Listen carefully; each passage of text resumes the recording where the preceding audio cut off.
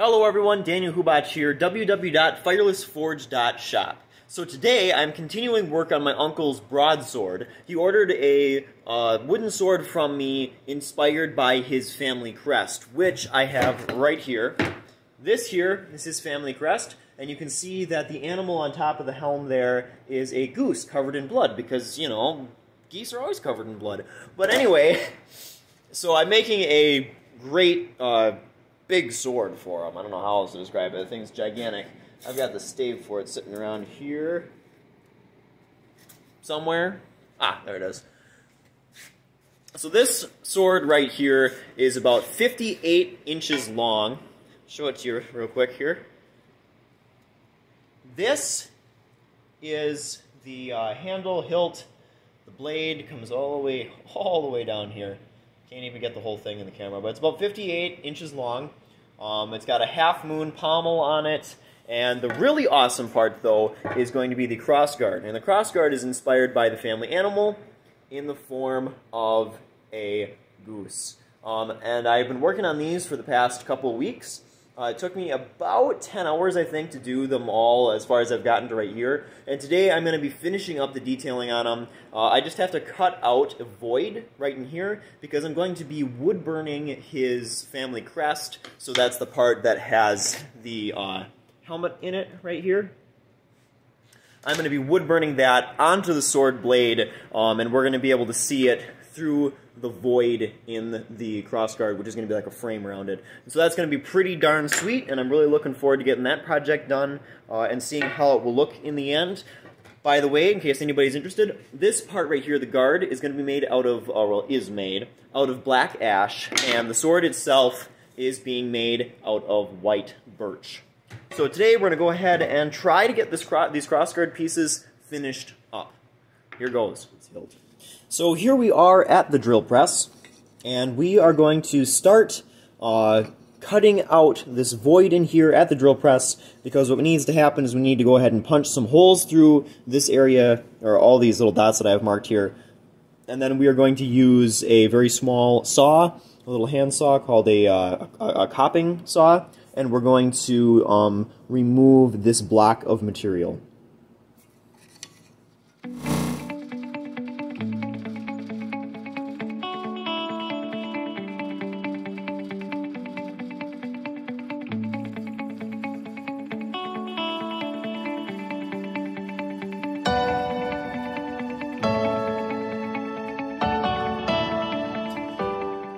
Alright, we have successfully drilled all the holes in both pieces. And now it is time to go ahead and start to cut this out considered using the scroll saw on it, but I think that that's just going to be a little bit too rough, so we're going to go ahead and do it by hand using a copping saw.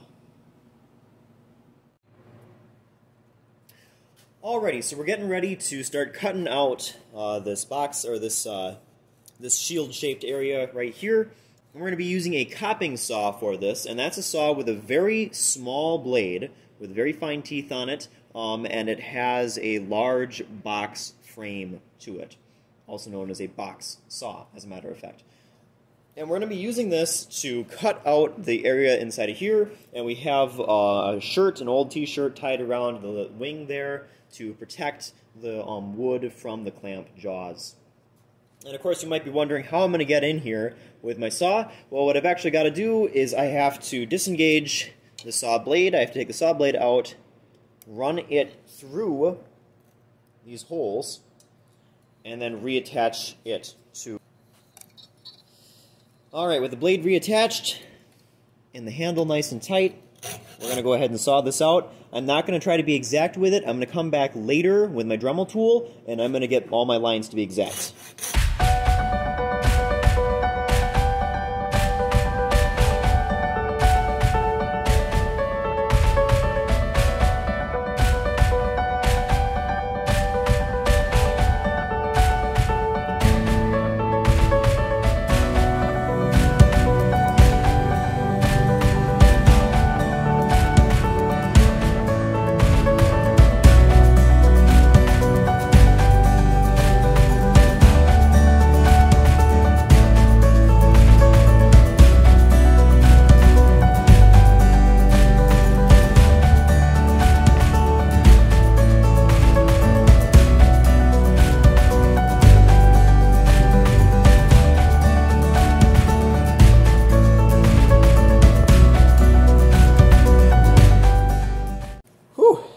we go. And that felt like almost a surgical process right there, getting that out. I tell you, my heart was beating pretty good because I don't want to see that break. There are many, many hours, close to 10 hours now into this project. But we're going to do the same thing now with the other one. And then we're going to move on to cutting out, or to refining these edges here using the Dremel tool. Okay, so we have both of them all cut out now. Now we're going to start taking down the wood a little bit. As you can see, I've got a dual ridge going on right here, and so the first thing I'm going to do is smooth that out so that it's all on one level.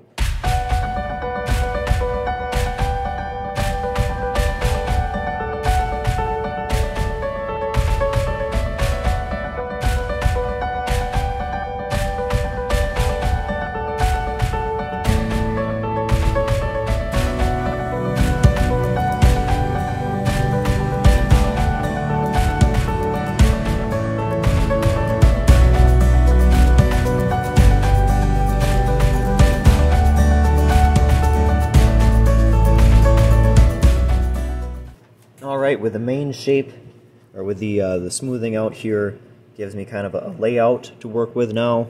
I'm going to go ahead and refine my pencil lines again.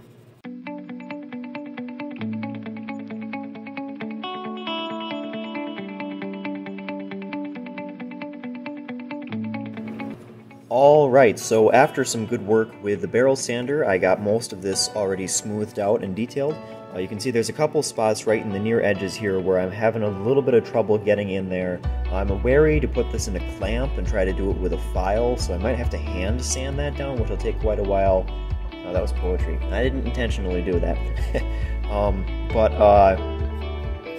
Now what I'm going to try to do, I think, is take this guy right here, this is a sanding pad, and see if I can't get some more of that to come out there.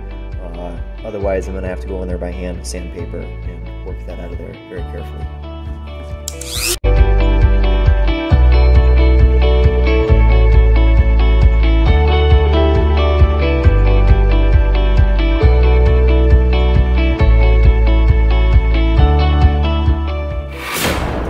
Alright, I think what I've got here is as far as I can get with it with power tools.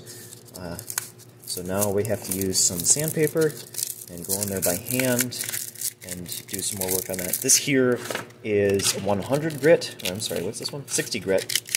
This is 60 grit sandpaper, which you use for removing bulk material. It's going to be kind of tricky to get in here and do this. But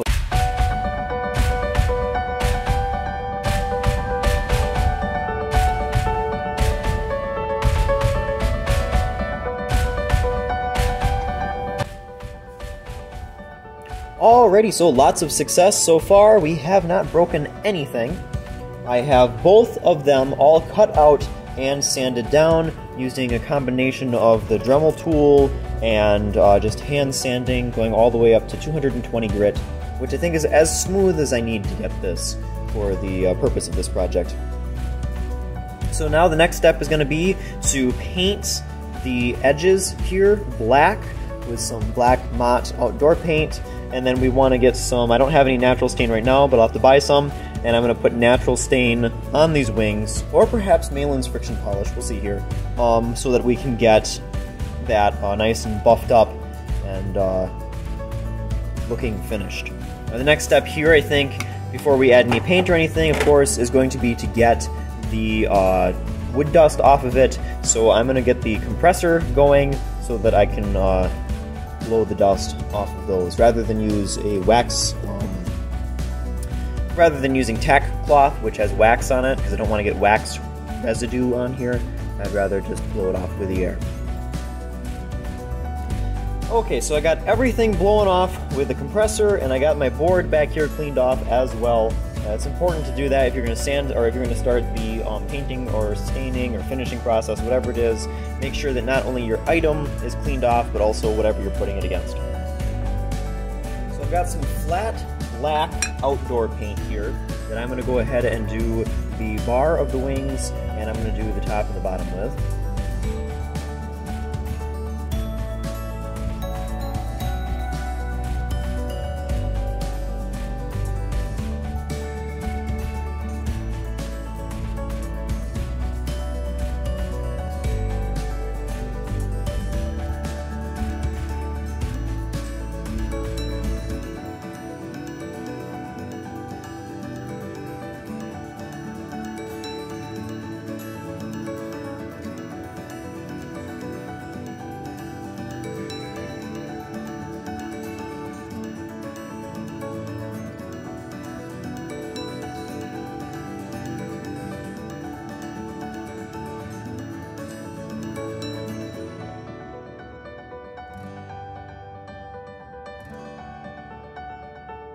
Alrighty, so we've gone as far as we're going to go today with the crossguard for the sword.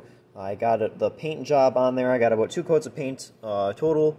The things to be done now is, well, to let it set until tomorrow for sure. And then I have some Malin's high build friction polish here, and I'm going to go over the wings and the head with that. And then I'm going to buff that into it using a cotton buffing wheel. And then we'll get that polished in there. And I'm excited to see what that will look like as a finished product.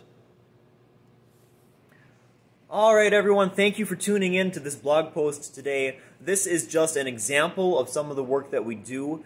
This sword is a custom order, and we take custom orders from all over the world. Whatever design you're looking for, whatever theme you've got going, maybe you, like my uncle, want to do something based on your family crest. All you got to do is look up your family crest online, and you can usually trace that, or you can at least trace a relative's. I don't know the specifics of it, but what I do know is woodworking, and if you want to have an item similar to this made, you can definitely contact us at www.firelessforge.shop, or you can find us on Etsy. Again, same shop name, Fireless Forge.